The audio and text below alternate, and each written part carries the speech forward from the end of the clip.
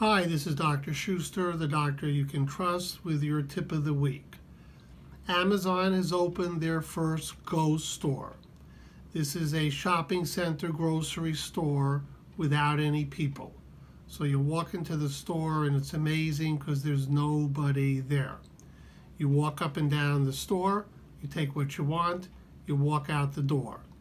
The computer watches you, the computer knows what you've taken, the computer charges your credit card. That's it. There's no people. Is this the beginning of the end for human beings? Probably not, but there are 3.5 million cashiers in the United States. Good luck to them.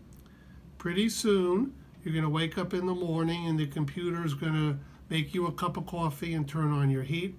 You're going to get in your car to go to work and the computer is going to drive you there while you're in the back seat working.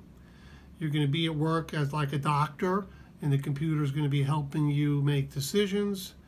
And you might even be going to bed with a computer robot. Who knows what's going to be in the future? But I think we have to get used to the fact that computers are not going to kill us. Artificial intelligence is not dangerous. But the future of the human being is probably that we'll be part computer. If you want to read about this, Dan Brown, who wrote the Vinci Code, has a great new book out called The Origin. Go buy it, and you'll learn about the fate of human beings, where they started, and where they're going. Have a good day.